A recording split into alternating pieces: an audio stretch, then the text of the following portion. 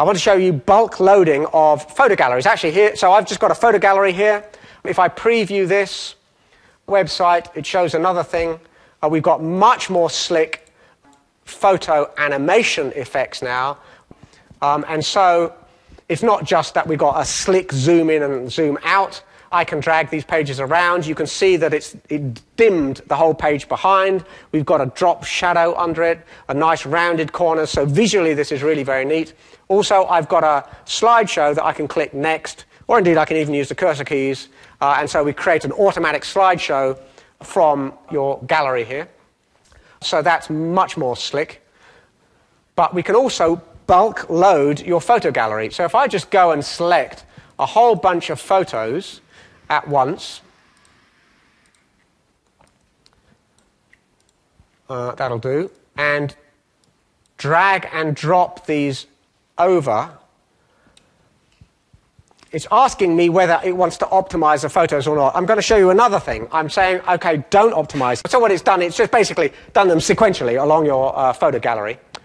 Now, these are all quite high-res photos. When we produce a website, everything is optimized down to the minimum possible size. But if I were to save this as a Xara file or a web file, so let's just go and do this. I'm going to save this document. I'm going to save it in a temp folder. It's called Fusion Page 8. Save. Let's just go and have a look at how big that file was. That's 33 megabytes. So the reason that file is so large is because what I've got here are the original JPEGs loaded in here. And this can become quite a problem. If you've got a big document, this is not just web documents, but DTP documents. If you're producing really long DTP documents and you've got lots of photos, people were saying we're running out of memory. And that's because we store the original JPEG untouched in here.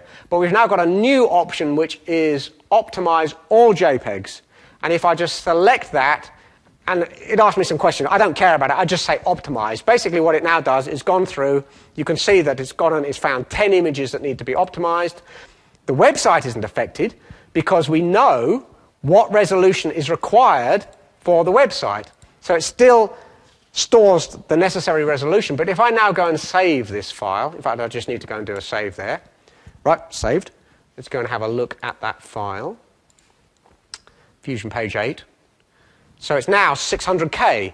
So that 33 megabyte file has now been optimized all the way down to 600K. So it makes dramatic space savings, especially on long documents if you've got loads and loads of photos in photo galleries or on DTP documents where you're loading lots of photos. So you could have done that manually before, but now that's just a simple single menu option to go through and optimize everything in one go.